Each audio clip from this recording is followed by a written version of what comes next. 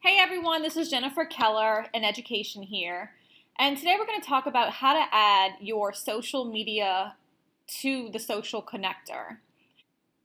If you're ever lost for content to post on your Facebook business page, this is a great way for the system to automatically post on your behalf. And there are several things that it can post, and you have the ability to turn certain things off and on. So to get started, you're going to click on the left-hand side, the little orange button that says Social Media. You're going to go to the Facebook Login button, and this will connect it to your Facebook business page.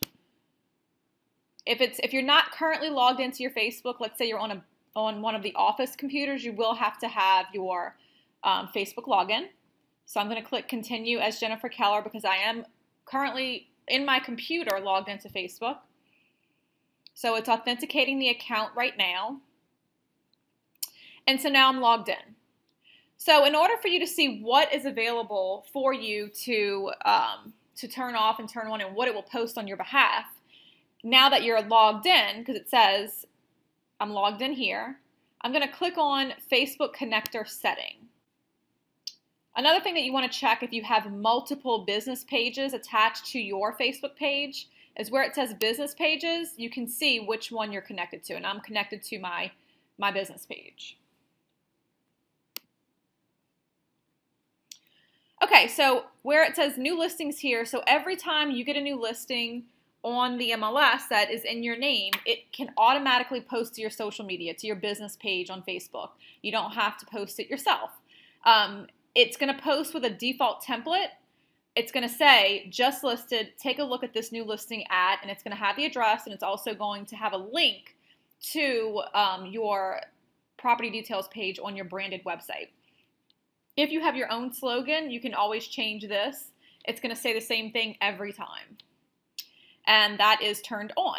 You can turn it off if you wanted to post that yourself, but it'll immediately post for you.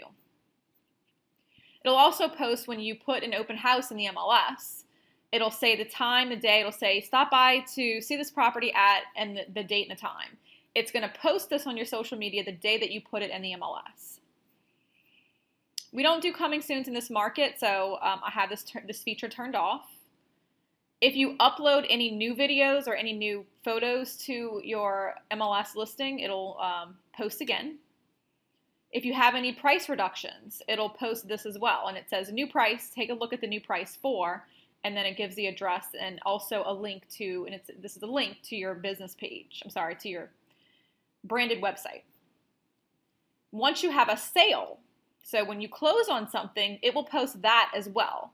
The reason that I have this feature turned off is because I like to post more personal videos and photos of my clients at the closing table and things like that. But if that's not something that you have in your social media strategy, where you take the time to do that, then you can most certainly have this feature turned on so you don't have to touch it.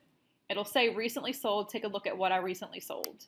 If you want to change this, you can always change, you can click edit and change what the information says. If you have a blog, you can turn this feature on and it will post your blog articles. My Customer for Life articles. These are the articles that come out, and if you have a campaign set up for your clients to get, it's the same articles, but you can also have this post on your social media.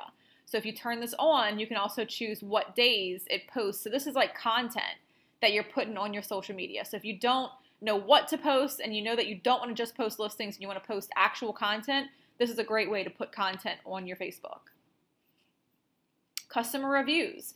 Anytime a customer gives you a review, this will also push it out to your Facebook page.